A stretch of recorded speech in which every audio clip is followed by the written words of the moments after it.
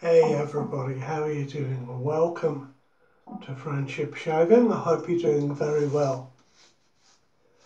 I've got a German themed shave for you today.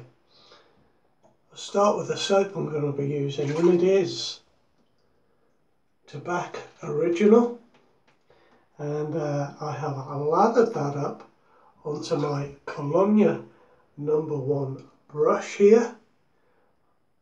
I've actually loaded the brush. I haven't lathered up the soap, I've loaded the brush. This is my Shave Mac brush. And the razor I'm going to be using today is a Mühle R41. Look at that, beautiful. And I've actually got a Muhle blade in there. Second use on this blade. So that is going to be my shave for today. I've actually had a warm cloth on my face. And I don't normally do that. It's been one of those days, guys, and I just fancied a warm cloth and just taking a moment to relax a little bit. Let's get lathering.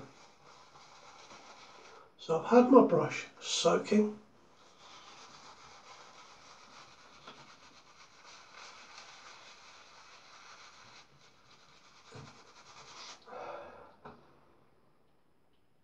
Just getting a smell of the tobacco, because I put a post on the Facebook group and said, what does it smell of? And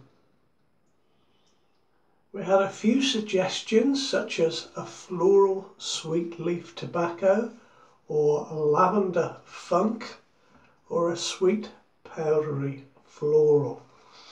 Well, on the Mora and Bert's website, it is described as having peppery, spicy accents with aldehydic notes, exotic woods, and a floral complex. There's quite a lot there, isn't there? But its actual notes are the head notes.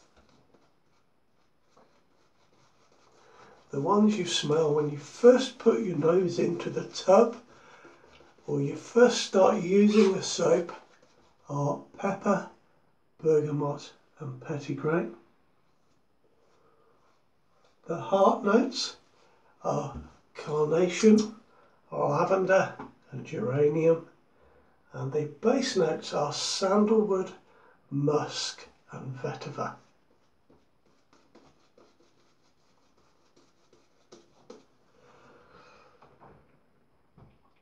So it definitely is a little bit of a floral soap in the middle there, with some lavender as well. It's one of those soaps where you either love it or you hate it, but although it is called Tobacco Original, the scent has been updated a number of times over the years. And the latest update in the scent for the original was 2014.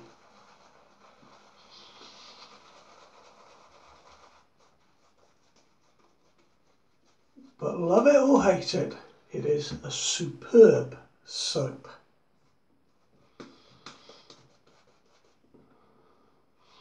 And it gives a tremendous lather, as you can see now. And put that there.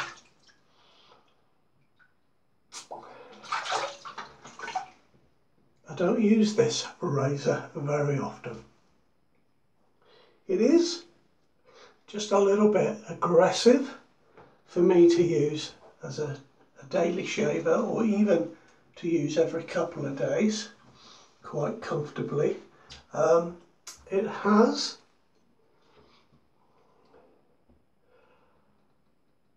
a combination open comb and safety bar, but it is very short and the blade comes onto the skin very quickly.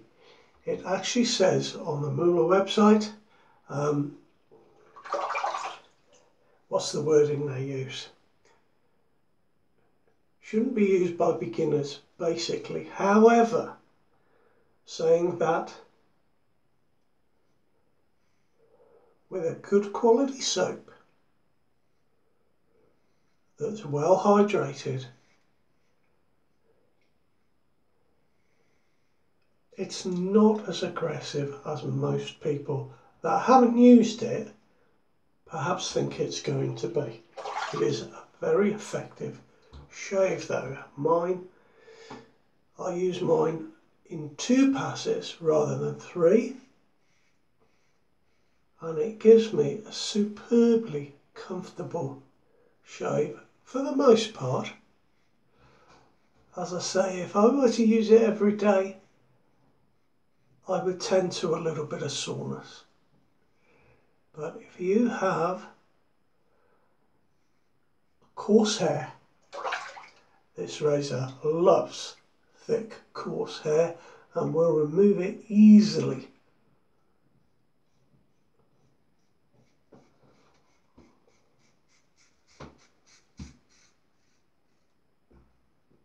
And actually, it's one of those razors where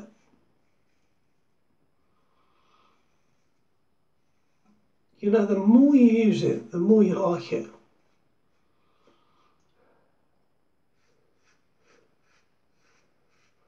This is my second shave with this week, and I can tell you that despite what I've just said, having a fantastic shave today, really very comfortable.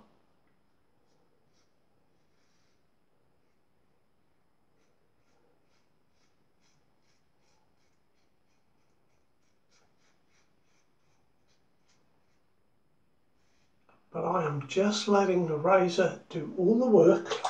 I'm not pressing on my skin.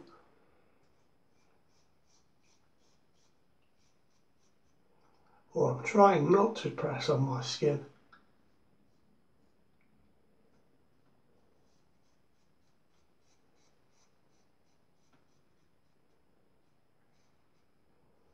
It's kind of around my chin, and here are the areas that I feel it with this razor a little bit. It's a 3-piece razor, very traditional razor. And the handle is engraved, which the engraving's not very deep, but I don't find it slippy at all. And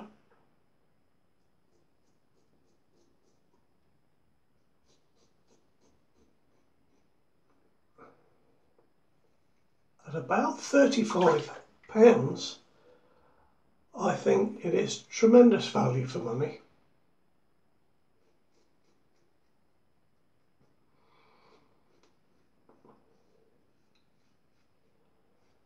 Ooh, there, might have caught myself there, that little.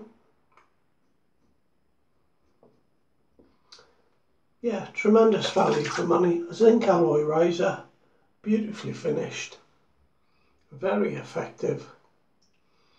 That's what it says on the tin, basically.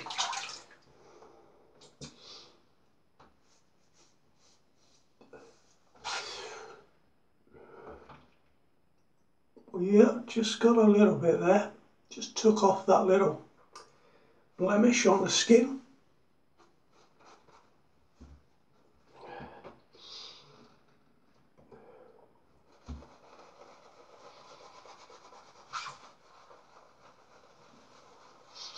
This knot is a silver tip.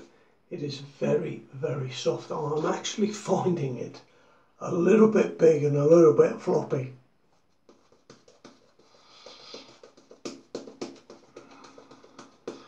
Said the bishop to the actress.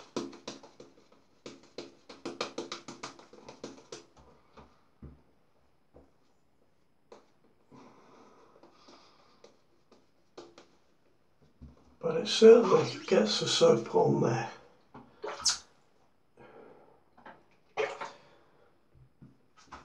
Now the R41 does come in slightly different formats. It comes in the Grande, which is a wider, longer handle, and the Twist, which is similar. A longer, wider handle, and it unscrews from the bottom to take the top off. So a few options you've got there, and the price obviously is reflected in the changes.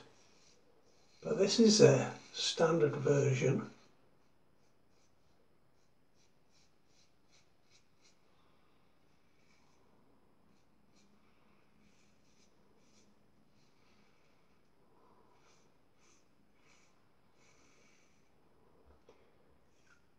It is a top class razor.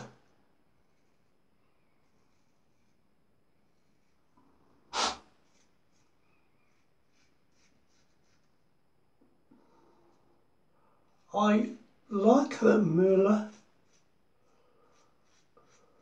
made the R89 as a mild razor, as it was intended to be, and then carefully designed this as another option, and pretty much they've stuck to that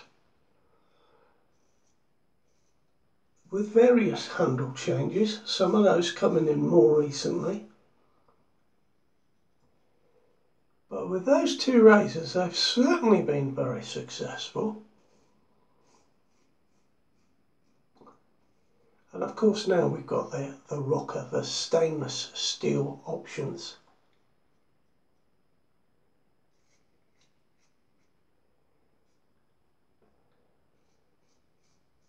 The company has a very interesting history.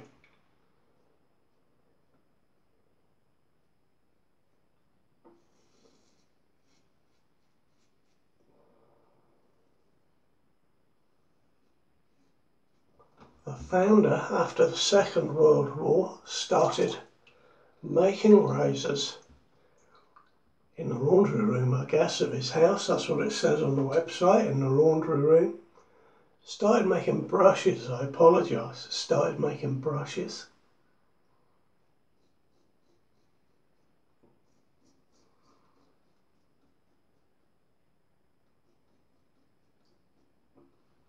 And was very successful. And then in 1972, the company by then was in East Germany.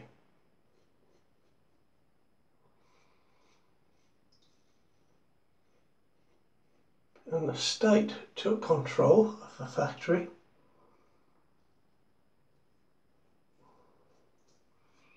The son of the founder then left in 1987 to work freelance, and it was only when the Berlin Wall went down that that gentleman, Hans, was able to buy back the factory, and his sons, Christian and Andreas, are now in charge at Muhle and produce all the items that we see on their website. So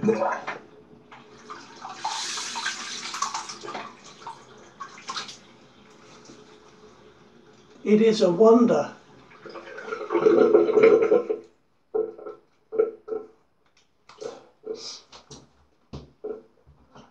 that that business survived, and it's no doubt down to the determination of that family. And I tell you what, that is a bare naked face. Very, very good shave with this razor. I'm going to use a little bit of alum today, especially just up there. Ooh.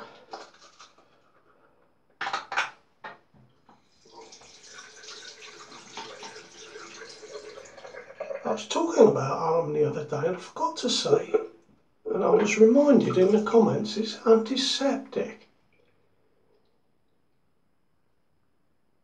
So that is a good reason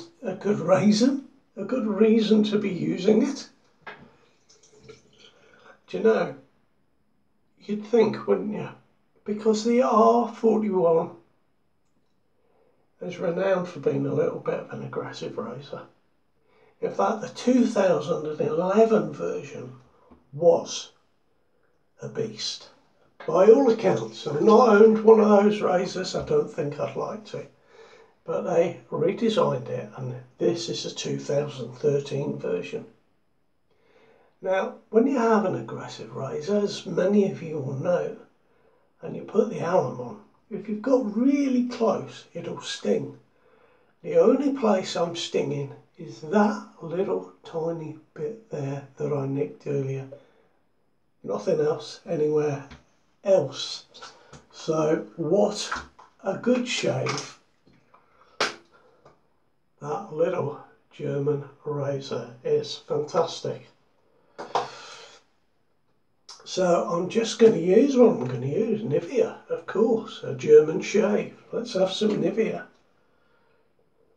This is their anti-irritation post-shave balm. I was on the, how do you say it? Let me glasses down. Mühle and Wert's website earlier today.